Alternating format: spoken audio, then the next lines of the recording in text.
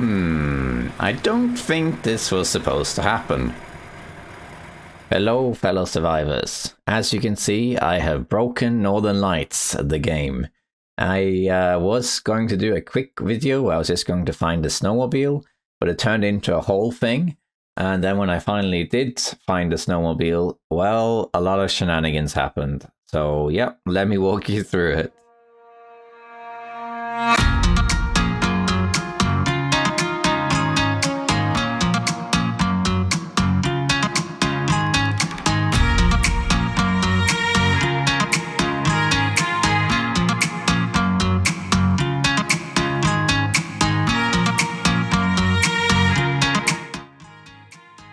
Okay, so after my last video, there were quite a few people who commented that I should get the snowmobile because it's quite, I don't know, unusual, I guess, of what I described it. So I went back into my game and I tried to get to the snowmobile marked on the map. And just like last time, I first got lost and still couldn't read the compass and ended up pretty much going in a massive circle.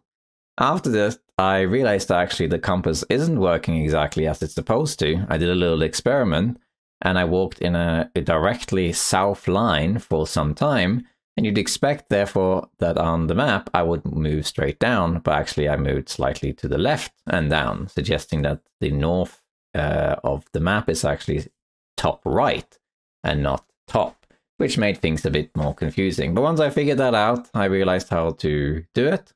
So I made my way and eventually I found the snowmobile, and then this happened. Ha. Oh, the tank is dry empty. What? There still has to be some fuel left on this island. Come on. No. Why? It was fuel then. Oh, great. Okay, so I had to find gasoline, and I had no clue where it was because I didn't play story mode. So I decided to just explore a little bit around, and in that endeavor, I discovered that it was actually possible to climb up pretty much any mountain in the whole game by just spamming the jump button, and you can just skyrocket yourself up any steep hill. So it was a bit weird. You could just do that and you climb anywhere. I saw a tall mountain and said, yeah, let's go there, and I made a whole journey out of it. Eventually, though, I got too tired of looking for stuff, so I asked my fellow Patreon, Pam, who you should check out on Twitch, who plays the Northern Lights quite more than I do, and she told me how to do it. So I had to go to a wood factory to get a jerry can, and then go to the wood lodge to get fuel. So I did. I did a whole trek, kind of like path of Galacross or whatever they say in Lord of the Rings, over the mountains. Made it all the way to the wood factory. I looked around and sure enough, I found the gas can. And then it took me about 5 hours to try and figure out how to pick it up and put it in my inventory because the game didn't want me to. And then items fell through the floor and all sorts of things. So that was an experience, I guess. Then on the way to the woodcut camp, I decided to be in the cinematic mood and decided to just walk along the road and, yeah, create a little cinematic moment here for you.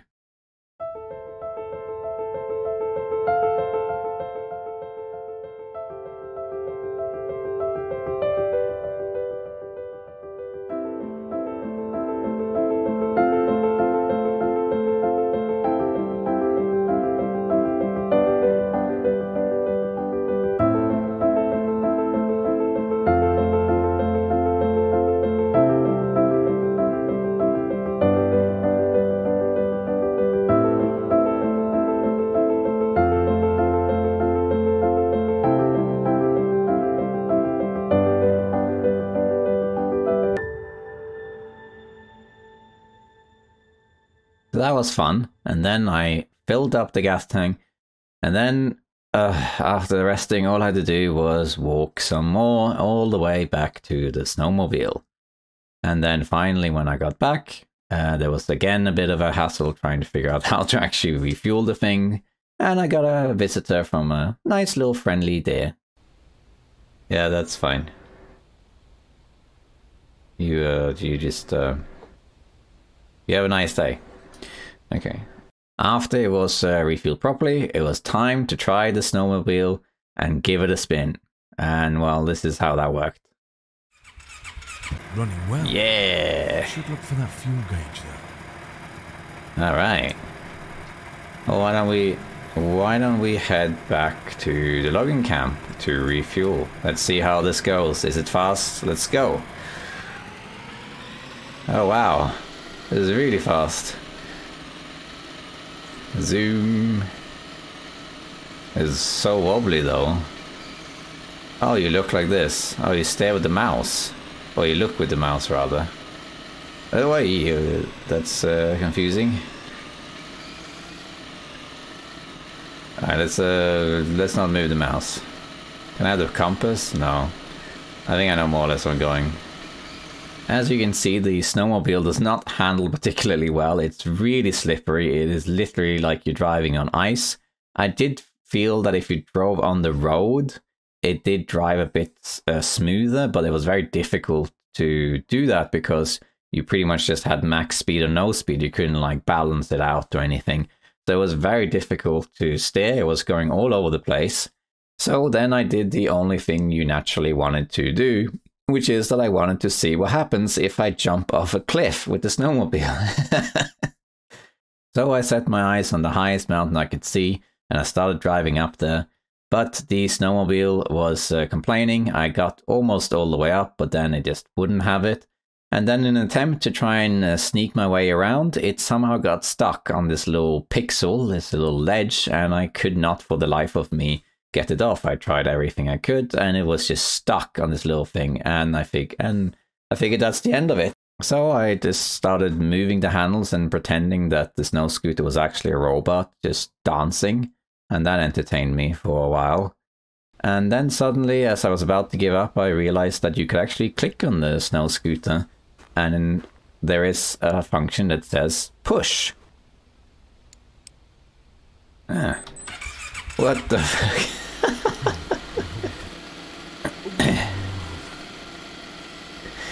I don't think that was meant to happen.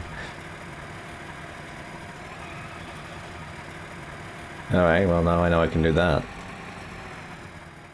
Now discovering that there's a push function of the snow scooter changed the whole game, because holy crap is this buggy. If you push the snow scooter, it seems to push it a bit forward, but it just clips into the world. And most of the time when I sat on it, it would just launch me into the air and I would go flying. So that was fun. So I tried pushing it manually up the hill, but the game wouldn't have it, and I kept flying all over the place.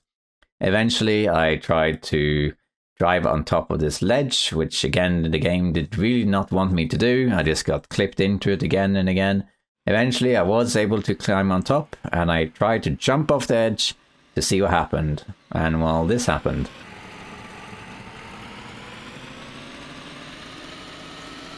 Woo!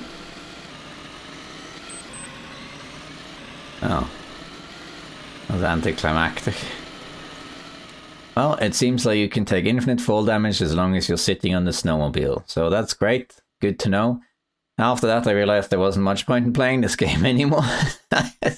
So I decided to just mess about with the push function. And sure enough, after I pushed it too far, I guess, I started falling through the world. And yeah, you can see for yourself how that happened.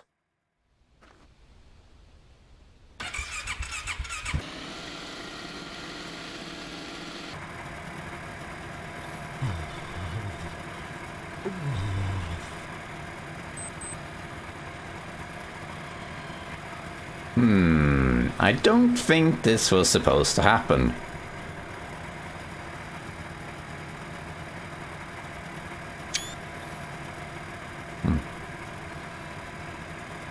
Let's see what happens if I go off. Yeah!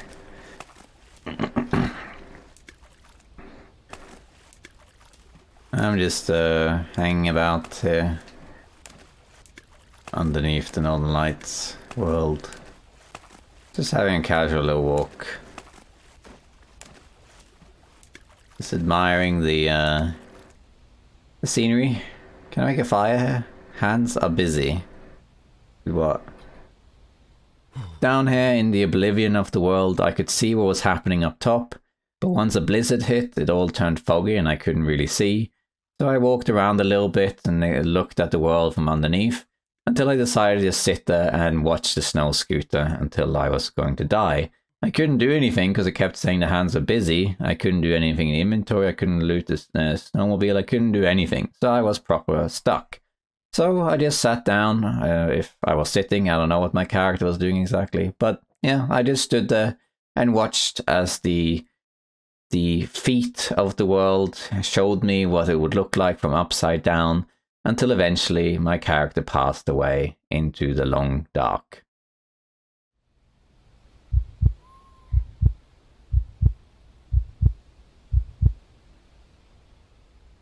And then a little thing at the end, it said, if you think your death was an error, report a bug. Yeah, I think it's fair to say that this death was in error.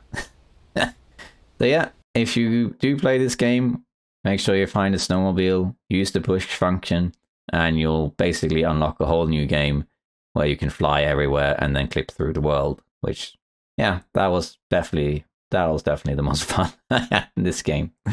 So. Oh, by the way, before we go, I should mention that I still have not seen a single predator in this whole game. I played this for quite a few hours now on the hardest difficulty, and I have yet to see a single predator. Yeah, the game, it's fun, it needs polish, it's very, very early access, and needs a lot of polish before it's really playable, but it has potential, I suppose. For now, it's just fun messing with the broken bit. See you next time, survivors. Bye bye.